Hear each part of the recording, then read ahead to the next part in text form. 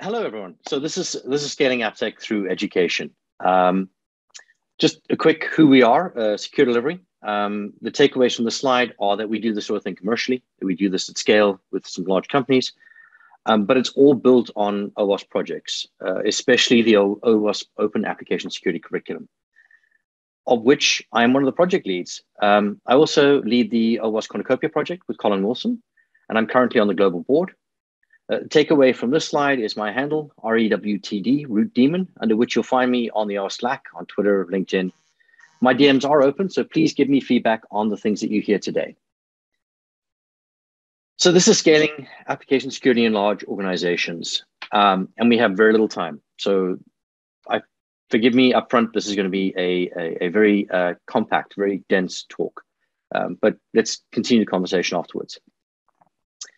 So to start thinking about application security, we have to first define it, put a little box around it so that we're clear on what it is exactly we're covering. Cybersecurity is very broad. It covers corporate identity, email security, desktop OS updating, file shares, especially recently, printers, and there's a lot going on. But we're concerned with the part of cybersecurity that you have to deal with when you're building your own software. So the systems can be as secure as designed and built, but they're also the ways that how you're building them can screw you over from a security point of view. So someone could push production passwords or cloud API keys to a public repository. A sketchy person can approach one of the developers in your team outside of work and offer them an eye-watering amount of money. Just add a little backdoor. Supply chain attack. Open source library you use could get some nasty code introduced to it. And you pull it on the next build of your system. You're not aware that it's there. There are many, many more ways. So if we're talking about the quality of supply chains, materials, value-add activities, and design and manufacturing processes, then what we actually mean by application security is product security. That's pretty clear, but security is an intrinsic quality of a system sounds a bit philosophical. So let's try and define that a little bit too. This is the ISO IEC 25010. The system and software quality model. Generally, ISO models are designed left to right of importance. Quality model is connected to how systems provide value. So, most important is furthest left. You might think that reliability is more important, but with a system, if a system has 5 nines uptime, but that's incredibly slow to use, you're going to see that your customers drop off and your customers will find it completely useless. Now, security sits on the border between things that people care about, the non-functionals that people care about, and that can easily see, and the non-functionals that people don't care about much and can't really see. For example, if I pushed a change to production that negatively impacted performance, it would immediately be visible. Our customers would know it. They would complain. They'd be held to pay. If I pushed a change to production that negatively impacted security, something might happen, but something might never happen. And as Toby is fond of saying, hope is not a strategy. When deadlines pinch or resources get limited, it's pretty predictable that you'll see that these qualities will drop away from right to left, leaving ultimately just functional, the thing works. This, in addition to the team simply being unaware of the requirements that might be in place for security for a particular non-functional security in my case, is when you end up with technical debt. Whenever I say the word technical debt, or whenever somebody at secure delivery says the word technical debt, what you should think about is low quality, because it's all about quality. So product security is one aspect of its overall quality. So how do we ensure appropriate high levels of security quality exist? Well, a pretty common way to think about managed security is this line, where rapid delivery of changes to production, so at one end of the scale, being secure is at the other end. And as an organization, you kind of pick somewhere on there. This is where our comfortable spot is. This is what we're happy with. It makes intuitive sense because as human beings, we think about moving quickly as carrying some level of risk, like driving a car at high speeds. The problem with that intuition when applied to application delivery is that it's completely wrong. I'm not saying that we should rush everything, it'll be fine, but rapid delivery and high quality are not opposed to each other. In fact, they complement each other. They work well together. Having the ability to develop and release changes to production quickly means that you can more quickly respond to issues, find the issues and fix them quicker. Security issues quicker. You probably have automated deployment processes, which removes an error and an element of human error, opportunities for malicious intent or other reliability on other aspects. You probably have automated testing processes, which increases the functional correctness, the things that we care about, things that most people care about, and the other non-functionals, because you're regularly testing that you're not seeing any backsliding in that area. You've probably got code that's clear, straightforward, easy to extend. You're not handing off changes to other teams for assurance or for deployment. These things are just advantages, both from a security point of view and from a quality point of view. You can't deliver at pace unless you're paying attention to the non-functionals. It's just not possible. Performant, interoperable, reliable, usable, maintainable, secure systems can be changed with confidence. Low quality systems, that are harder to change, tend to be brittle, unmaintainable, unreliable, insecure, slow. This low quality system simply can't be changed quickly. They'll functionally fall apart if you try to, and everyone is quite correctly scared to even attempt it. Every change leads to unpredictable failures in overly complex systems. Slowest release projects tend to be the ones that have the lowest quality. Delivering slowly isn't more secure. It's fearful. And if you're afraid of changing a system, that system is not secure. Taking all of this into account, security incidents are trailing indicators of low software quality. The problem set in long before that incident happened. Trailing indicators confirm long-term trends, but they don't really help to predict them.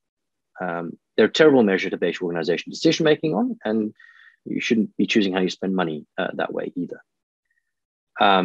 Which is why massive rebudgeting and shakeup when you're responding to an incident is terrible, but that's generally where budget funding comes from.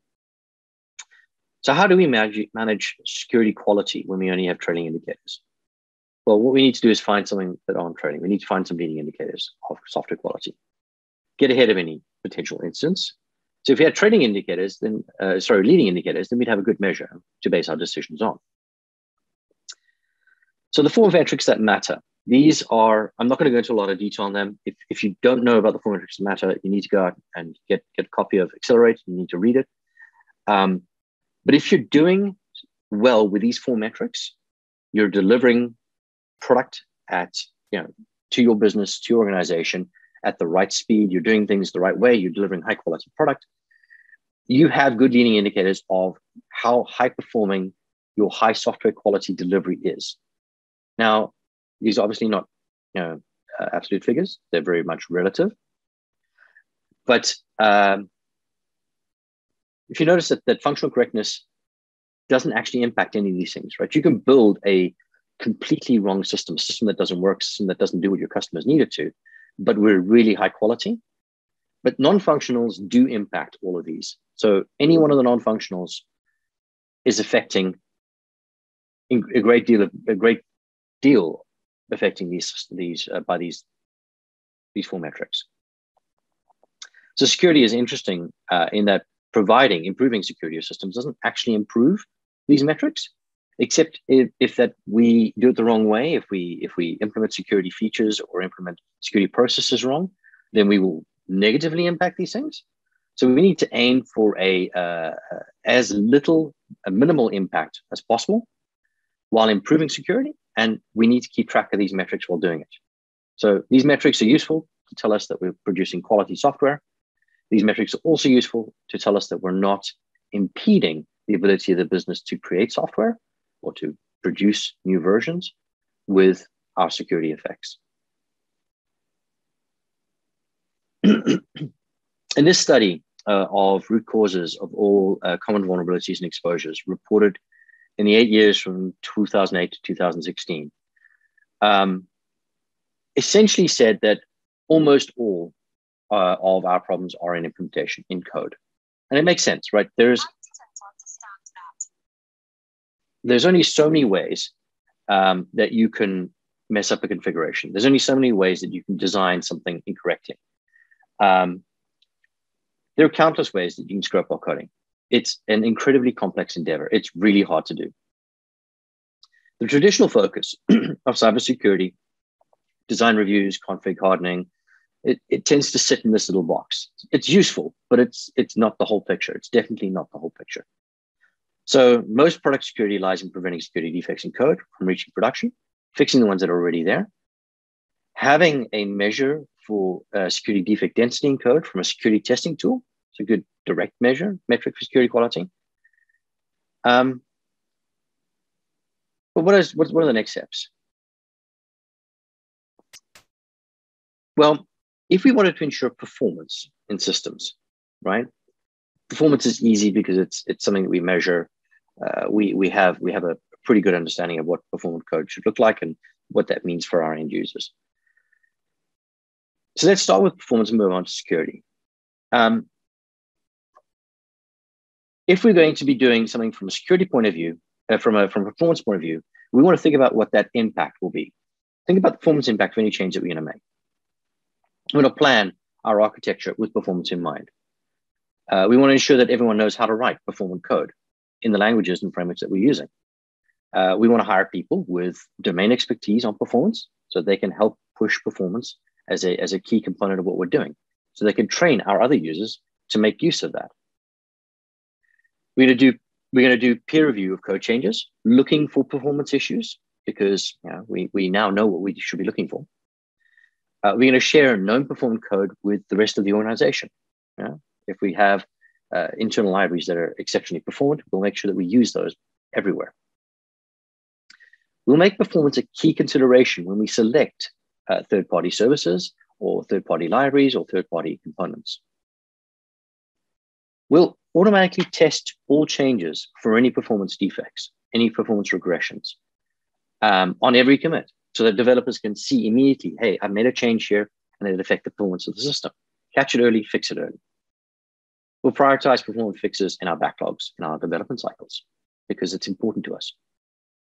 We'll inject telemetry to measure performance in production, just to show how performant our systems are. We'll investigate and fix any performance issues that we find in production, making sure that we keep that, that standard high, and publish our findings and publish what we've done to ensure that it stays performant across the organization to improve more learning. We'll have responsibility and accountability for performance with the people who are building the systems. We'll make it their responsibility to make sure it stays performant. If we're going to do the same thing for security, it's going to be exactly the same, right? Now, some of this we can measure and we can make visible. We can have a record of developers who've had secure coding training. We can have a team with only developers who haven't had security training. We know that they're more likely to make security issues, cause security issues, so lower security quality. We can check GitLab or GitHub or whatever your version control system is for evidence of pull requests and reviews that show that peer review is happening. We can check Jira or any other work tracking system for the age of items marked as security work to show that known issues aren't just being deprioritized or ignored. We can check build logs, test logs in our orchestration platforms for evidence of security tool test runs. And we should have the security tools in place, Daniel pointed out. And we can pull all these delivery metrics, direct code level security, testing output, and evidence, good ways of working together to create strong indicators that we have good product security under control. How do we do that at pace, though? Well, we've already got an example in SRE, right? We have experts in the field of reliability. They build self-service platforms, which is important so they don't become the bottleneck themselves. We have SLO, service level objectives, because it costs a lot more to build a 5 nines or 6 nines system than a 2 nines one.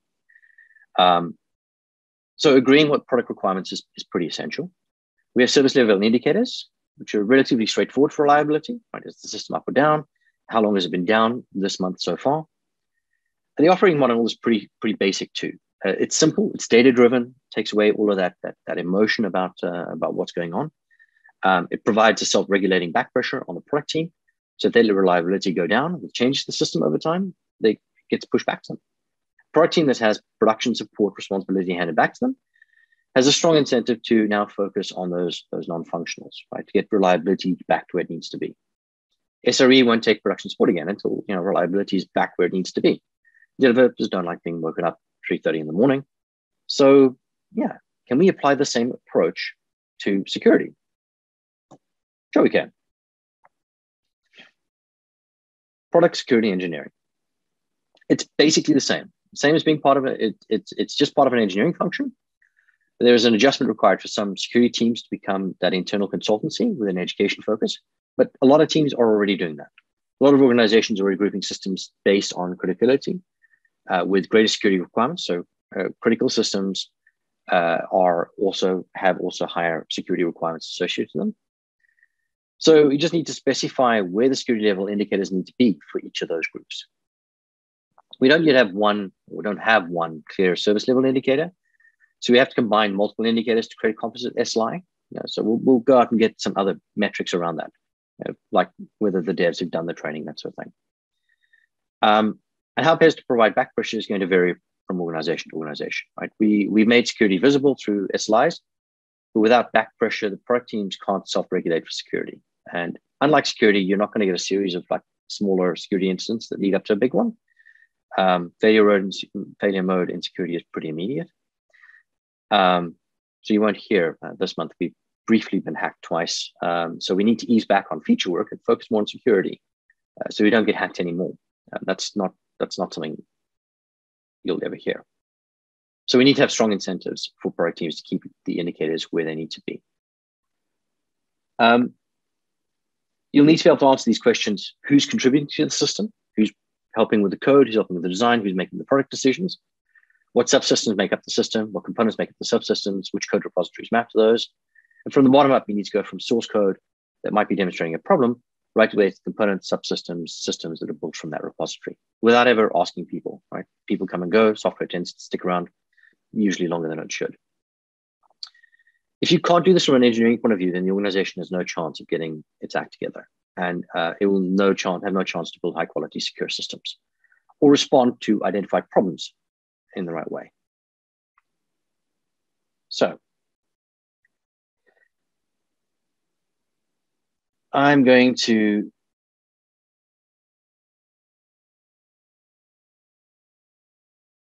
this brings us to secure software development training.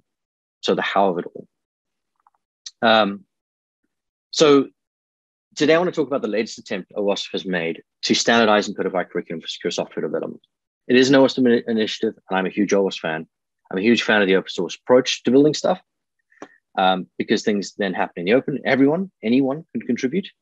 It also makes sense to use OWASP projects that set the standard for measuring software quality, like the ASVS, and that the standards for development maturity, like SAM, and to use the great work done in those areas.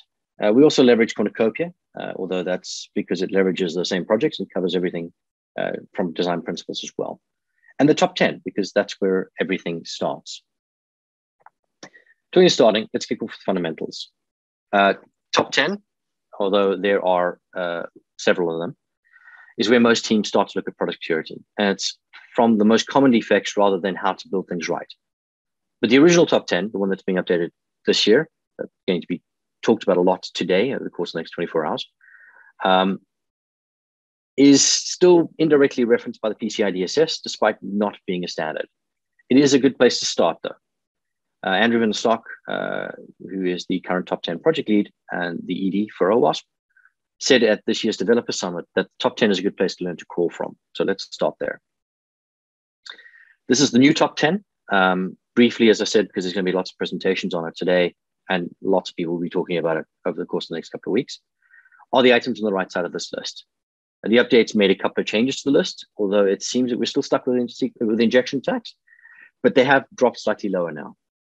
Mostly attention's been made to naming. It's been key. Grouping of types of attacks that we've seen previously. And there are a few new ones. So if you look at the top 10 just broken up here a little bit, you're seeing that there's a lot more happening in building errors. There's been some renaming and shifting around of things. And as I said, there'll be lots of discussion about it today. Now, the ASC 101, or the ASC Foundation, Application Security Curriculum Foundation, covers the top 10. This slide is directly taken out of the sample presentation material for the ASC 101. And this is what it covers. It's who it's aimed at, and it's what you need to know going into it. There's a slide like this one for each of the top 10 with some speaker notes that are based off of our expert experiences, team that's been involved in building it. Definitely go check it out. It can be found over here. And I'd like to just do a quick shout out to HMRC, Her Majesty's Revenue and Customs, the UK Tax Department, who actually helped us build this piece of work. And we're happy to contribute it back to OWASP and to us as a foundation. But what comes after that basics? Well, for me, it's cornucopia. Because architectures are evolutionary and cornucopia allows developers to use knowledge they learn through the game to evolve thinking about threads, modeling as the architectures evolve. Cornucopia itself stands on the giants that follow, but it simplifies the more complex standards we're going to try and get to. And it creates a top 5 of places to consider doing security user stories, or a spike, or adding a security NFR, or some acceptance criteria. If you don't know it, Cornucopia is a game, a card game to be precise. It's based off of Adam Shostak's EOP, Elevation of Privilege. EOP covers gamifying threat modeling for security teams, while Cornucopia does the same thing for developers. The point of view simply shifted left slightly. Now I have hours of presentation and demonstration materials in Cornucopia. But if you want to learn how to play, then this video is a good place to start. And feel free to reach out to me at RDWDT for a deck of cards or for beta access to the online version that we're currently working on. I have hours of these slides, so I'll just click straight through them. The top 5, as I said, is made of 6 suits. There's authentication, who you are, authorization, what you're allowed to do, session management, how often we check the auth, cryptography, the secrets, the hashes, the poor choices, you know what I mean? Anyway, moving right along. Data validation and encoding, making sure that everything crosses the security trust boundary is safe. And then a catch-all, because stuff just never works out.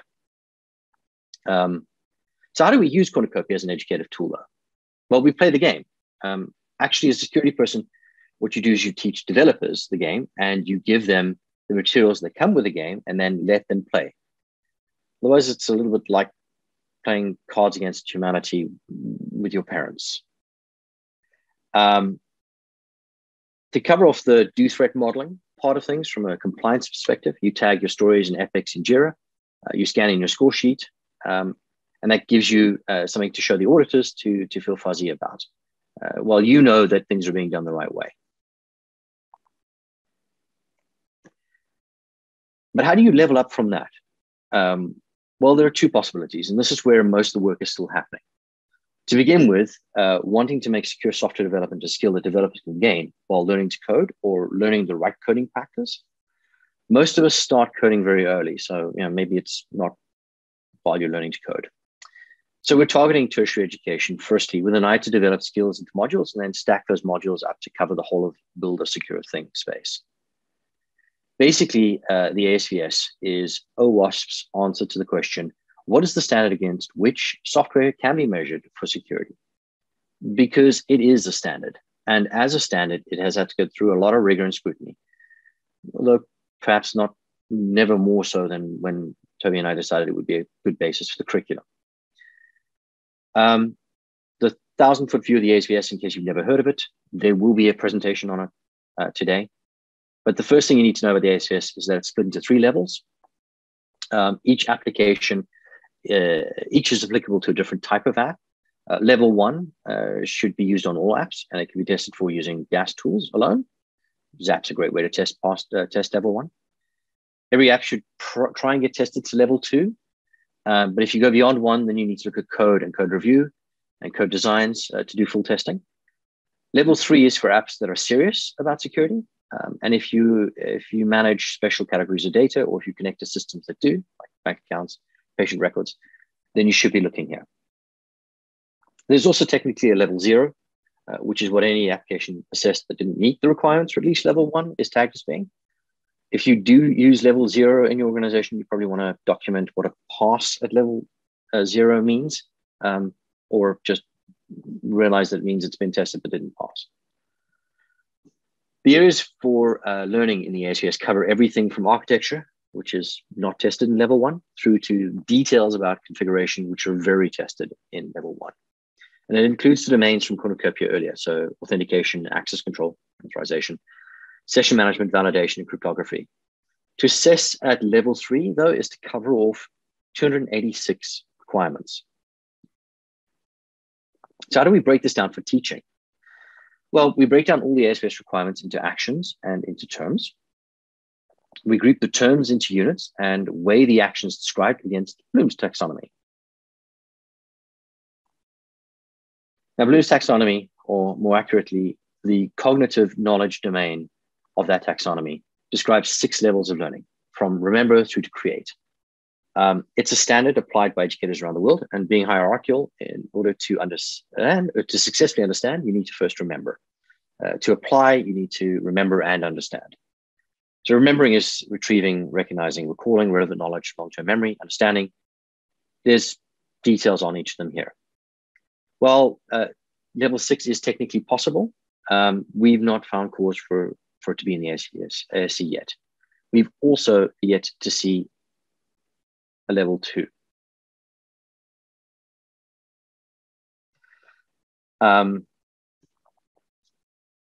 The process is as follows. We take a requirement from the ASVS, like this one. We identify the actions. We then identify and collate the terms, and we apply some magic to determine the Bloom's level required to fulfill that requirement. This results as the basis for the curriculum. What knowledge is required to build something that meets this requirement, or to evaluate whether it does. Obviously, the next steps here are to find information on each term, or make a note to the standards authors about the term, or add a knowledge-based article or some combination of the above, and then build teaching materials for those terms grouped by those units. Now, when we covered off ASVS in the tertiary section, everything gleaned there can and must also become available through industry training. So imagine that all the previous work is also broken down into parts that can be consumed in 1, 2, or 5, 3, 4, or 5 days, in increments that are grouped together in a job-shaped course with related modules, rather than units that were previously discussed to build up the whole structure. All of this is still work in progress. In this section, we're going to talk about OWASP SAM, where ASVS is about building a secure thing. SAM is about building a thing securely. When it comes to telling folks how they should build software securely, you need to be prescriptive, which is one of the reasons that we've picked this SAM over something else. The other is, of course, that it's an OWASP project, and you may have noticed how much we like OWASP projects. Now, SAM is made up of 5 business functions, with each business function being a category of activities that organizations developing software must somehow perform. Each has 3 related security practices, which are grouped security-related activities to support them. Security practices each have 6 activities grouped in logical flows, divided into 2 streams, and then split across the 3 maturity levels, giving us a total of 90-odd requirements. Streams cover different aspects of a practice and have their own objectives, aligning and linking the activities in the practice over the different levels. All of this, there will be presentations on today as well. Please actually go and listen to them. The learning enablers in SAM cover activities from overall governance and education. Hey, that's an idea. All the way through to operational concerns like managing incidents. As before with ASVS, we take the activities and we break them into actions. And we take those and break them into terms and then go through the weighing process. There are fewer activities in SAM than there are requirements in the ASVS, which is yay, that's good. But the activities are more complex. Damn. We follow the same process as before, this time gathering the actions from a given function / practice / stream and a given maturity level. We then group the actions and modules, and then the rest is identical.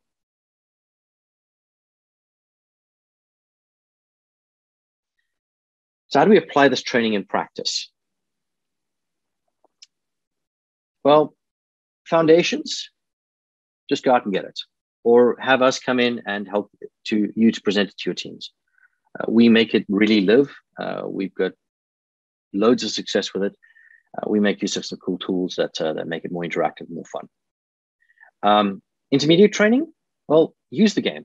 So play it with your teams. Reach out to us for a deck of cards or for beta access to the free and open digital edition, or have us come and play with your teams and teach them to play for you. Tertiary education and industry training is still a work in progress. We've built parts of the whole. We're able to present them to your teams, but that's not the point. The point is for this to become a standard and for everyone to have access to all of it. We'll continue to build out what's there until that is the case. So what does the future hold? Well, help us to complete the mappings and to work on building modules and units, and then creating slideshows and speaker notes. Sponsor the project, like HMRC has by engaging with us, or through the OWASP grants process that's listed here. There are already 2 organizations that are keen to get involved in this, and I hope to be working with them over the course of the next couple of months to get the next pieces out there. Give us your feedback. My OWASP email address is there, along with my Twitter, and I'm here on Slack as well. So reach out to me on Slack and chat to me there. Thank you very much. I hope that this, I know it was incredibly fast, but I hope this was a useful session for you all.